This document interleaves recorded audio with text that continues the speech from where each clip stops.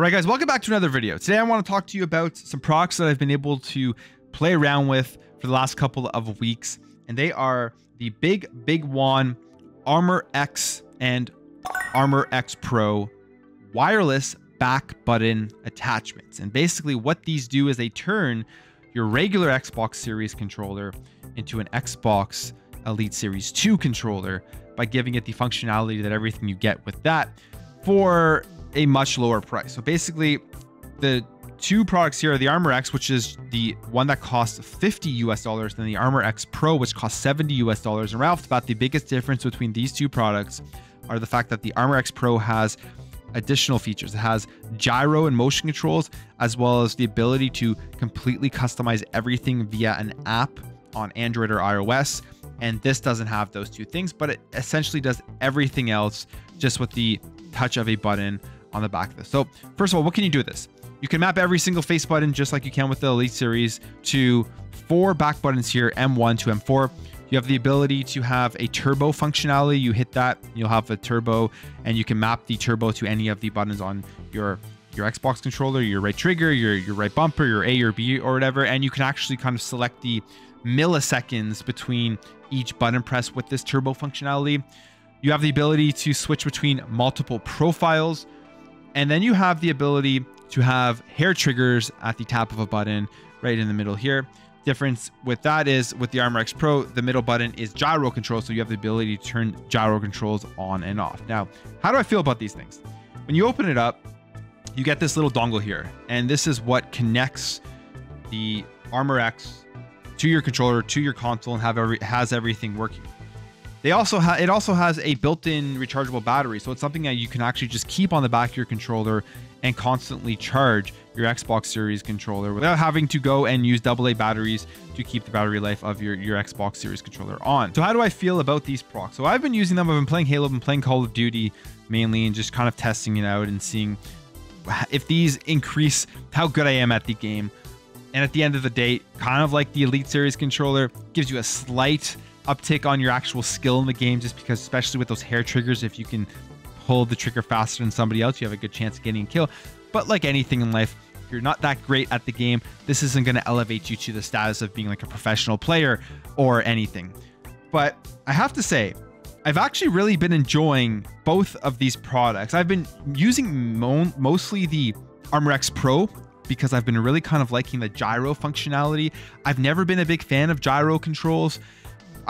They've just never been something that I thought that have actually helped me play a first-person shooter, but I'm finding that when you turn these gyro controls on, it works really well. I thought the controller was going to be crazy and your reticule was going to be everywhere and you're really going to have to rein it in, but no, it works very, very well. And I find when playing Halo and playing Call of Duty, if you use the gyro controls alongside the right thumbstick when aiming, it gives you that like slight amount of almost perfect precision, more kind of like using a mouse. Obviously not to the same level, but it gives you just that extra precision that you don't get without the gyro control. So I've actually been liking that, and it may be something that I continue to use with first-person shooters down the road, because I'm surprised of it actually functioning in a way that increases your game. I've always thought gyro controls kind of take it away. It's kind of more of a gimmick, but so far with this, it's actually been pretty cool.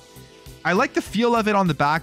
The one thing I will say is the M1 and the M4 and M3 are kind of close together, and if you have bigger fingers, you may accidentally hit the button you're not wanting to hit, which can kind of be annoying when you're playing through a game. You have to get used to that. That's something you have to kind of adjust your fingers a little bit on the back and make sure that you're not accidentally hitting them, because they are very easy to push down. So if you slightly slide over it, it will hit. Something that isn't a huge deal. Eventually, as you're playing through with this on the back, you do get used to it and kind of just adjust where your fingers are laid out. I do like that there is that rechargeable battery attached, so if you are using this, your controller dies, you can just charge it. You're not having to take this thing off, change the AA batteries, and then put it back on and stuff like that. So that's cool that it does have rechargeable battery in there. That lasts pretty long. I think it's like 10 to 12 hours, which isn't too bad for longer gaming sessions. You're not really going to run out of battery on a single charge. It'll take multiple play times for this thing to die. And just overall, I like the customizability of it, that you can literally change everything on here with a couple clicks of a button. You do have to look through the manual or find some tutorials online just to firstly understand how it all works. But then after that, or at least I did, but after that, you figure it out and it works really well. The other really cool thing about these back button attachments is because of this wireless dongle, you can attach it to your Nintendo Switch. You can attach it to your PC. You can attach it to your PlayStation 4. You can use an Xbox Series controller on PlayStation. You can use it on the Nintendo Switch.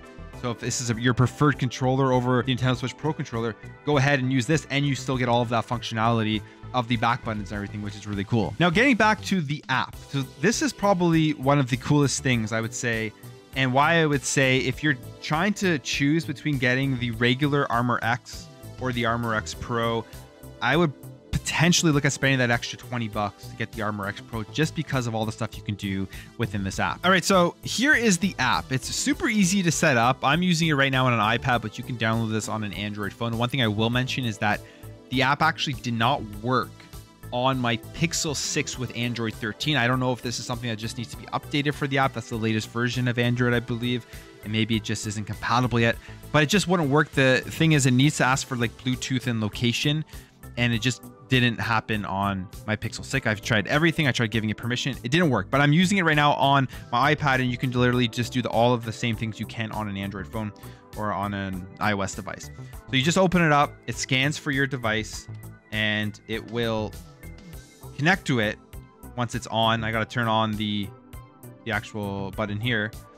Boom, I turned it on the back, you felt the vibration, and it connects right to it. You can have all of these different configurations for it, and it's very, very customizable. You can even have macros, add macros to the actual device itself, which is the duration between the presses and stuff like that for the turbos, I believe. Go back to configuration, you add a configuration, and it's just extremely customizable and very, very easy to do. You can see down here, there's so much you can customize. You can customize your sensor sensitivity, sensor horizontal vertical ratio, your sensor curve, your response curve. You can customize everything down for your motion controls and how you want that to control. The sticks itself, you can actually customize the dead zones in the sticks. Now, this is all software based, obviously, so you're gonna have to play around with it and see exactly how you like it. The delays, the response, the performance, all that type of stuff, you can change that. You can customize your triggers, the dead zones and the triggers, as well as turn on hair triggers, left trigger, right trigger, and it all works as soon as you do it. Then you can go through and do all of the key mapping stuff. So this is a big advantage, I think, with that Armor X Pro. And just if you're somebody who wants to fine tune every little piece of your regular Xbox Series controller, you're going to want to get the Armor X Pro and then go through the app and try everything out and essentially just have the perfect controller for how you want to play a game. And you can add different profiles on there. So just going into the app, quickly switching between profiles in the middle of the game, you're going to get access to all of that type of stuff. So it's very, very cool. And I would say that's the biggest difference. For $20 more, I think it is worth it just for that app. And one more thing I need to mention before I get to the conclusion of this is that you can actually change the vibration of the trigger motors in your Xbox controllers just with the couple presses of a button here on the Armor X and the Armor X Pro. It's actually really cool. You can see how high the vibration goes on your triggers, which is something that you don't really experience when you're playing games. It kind of is already out there from what the developer puts in, and you can kind of adjust that for how you want it, how much vibration and feedback you want from pressing those triggers, which is very, very cool. In conclusion, are these for you? Are these something that I think you should go out and buy? I would say yes, if you're looking for just a quick upgrade to your regular Xbox Series controller. You want all of the functionality that you get with an Elite Series 2 without paying that premium price. Obviously, with the premium price, you do get a lot more. I mean, you get the amazing build quality of these things. You get the ability to swap out like the joysticks and the D-pads and even take off the back buttons if you don't want it. So there is that to it. I mean, this is definitely still the best option on the market if you're willing to pay the price for it. But for something to just kind of turn your regular Elite Series controller, have a ton of customizability, this could be for you. I recommend the Armor X Pro because I love the app functionality and I love the ability to just turn on motion gyro controls and see if it helps your game out when you're playing. The drawbacks to it, as I've mentioned, the controller buttons in the back. Sometimes, if like for me, if you have bigger hands, you hit the wrong buttons. You have to get used to it. I've gotten used to it now, so I don't really do it anymore. The fact that you're not getting that build quality with Elite Series, that's another drawback if that's what you're looking for.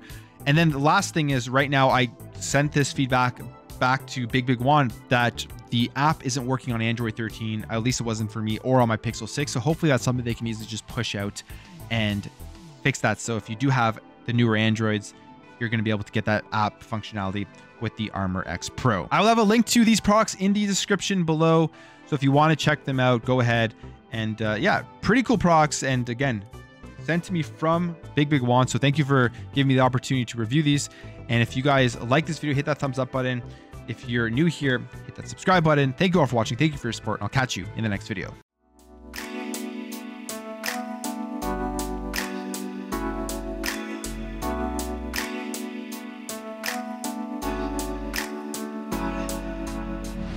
Bye.